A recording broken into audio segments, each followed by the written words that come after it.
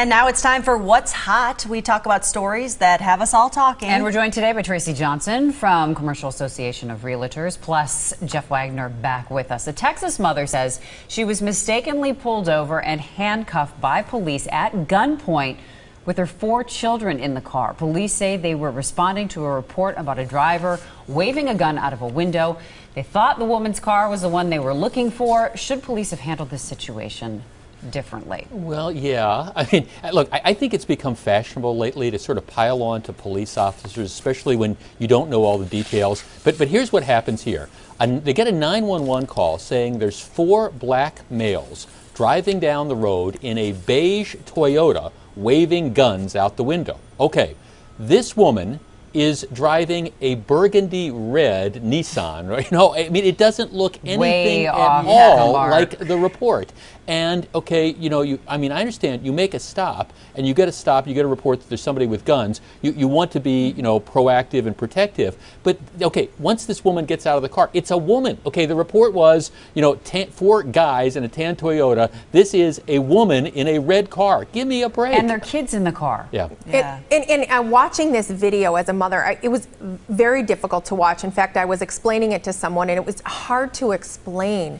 This woman just didn't know what she did. She cooperated. Everyone put their hands out of the car when the police asked them. They were very gentle in taking her in. She was very cooperative. And the poor little boy, the 6-year-old boy, got out of the car at one point with his hands in the air. It was a heartbreaking thing to watch.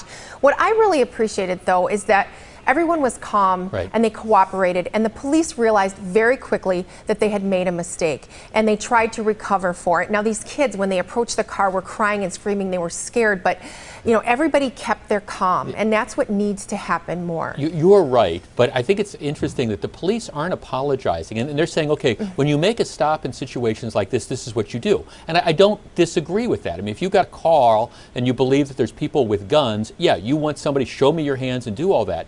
I can't get over the first part, though, that to me there was absolutely no basis to pull this car over in the first place. It wasn't weaving. Yeah. They didn't see a gun. It didn't match the car's description. At all. And then you see it's a woman and 4 kids. You got to move on. Right. Well, and just to play the other side, I mean, it was late at night. It was dark. They were following a car off of an exit ramp. I mean, and they were trying to put this together. They realized really quickly they made a decision. And Tracy, burgundy Nissan. I don't know. I mean, beige Toyota. Those kids are going to be scarred. I mean, it's going to take some undoing for the kids. The sad part is that there were kids involved. But that's all we have time for with that one. But coming up next, we're revealing the viewer's choice topic of the day. And Brian Goddard back with another look at your forecast. Again, we're joined by Tracy Johnson and Jeff Wagner of 620 WTMJ. Today's viewer choice topic: the American Academy of Pediatrics now recommends middle and high schools delay their start times. Sleep experts say teens who do not get enough sleep may be setting themselves up for increased rates of car accidents, poor grades, even depression. So the question is, should schools start later? What do you guys think?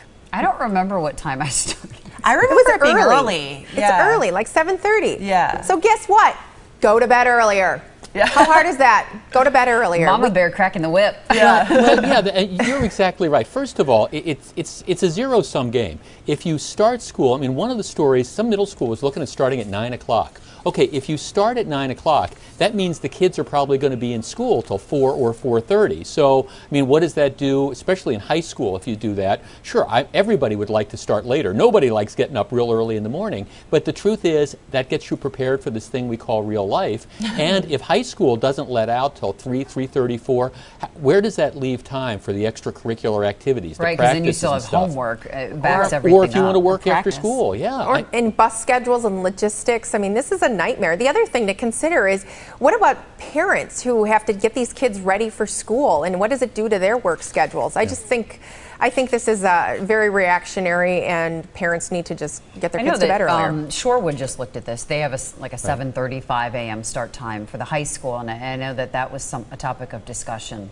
Now, I think there. So I mean, their districts are looking at it. Yeah. Now, I think you can make an argument that for some of the, especially for the middle school kids and the elementary school kids, if the school start is so early that kids are out in the middle of winter at a bus stop at 6:30 or 6:40 in the morning, maybe you push it back a little. But this idea of 8:45 or 9. For the kids that are bused, that gets awfully brutal. But if you're just walking 2 blocks or mom and dad is dropping you off, it's not that big of a deal. All right, time for our lightning round. The 66th Annual Emmy Awards kicking off in just a few hours. The late night Seth Meyers hosting the award show tonight, and there will be a special tribute to the late Robin Williams as well.